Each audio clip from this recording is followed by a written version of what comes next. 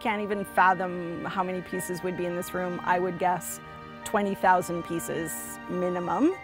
I'm currently standing in front of a rack that is all pajamas, house coats, and nighties. So if that's one rack, you can imagine what is in this room. Now we're in one of the wardrobe storage units that's in the Citadel complex, because we do plays that range from every date imaginable. We have costumes from every date imaginable. So our wardrobe staff will come in here searching when we hear, say, we're doing a Shakespeare play.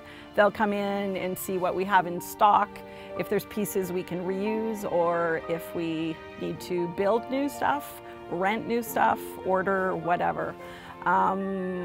Most of our costumes are built on site. If it's a modern show, then yes, we will purchase, but of course the clothing needs to be tailored to the actors. So there's always work that happens in our wardrobe shops regardless of the period that the play is put on. Our general public or theater-going audiences would never get to see the space. This is all storage. The only people who come in here are our wardrobe staff, stitchers, dyers, that kind of thing, who are looking for stock items to see if we can reuse them. Or once we finish a play, this is one of the rooms where all of the costumes from the play will get stored. There's probably costumes in here that have been built from, I would say, the 80s on.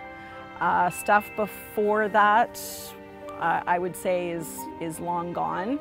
When we're budgeting for our season, we know that we have stock so we can reuse pieces. Certainly, especially period items take a lot of labor to recreate. And so having access to stock items saves us money and also saves work for the wardrobe department.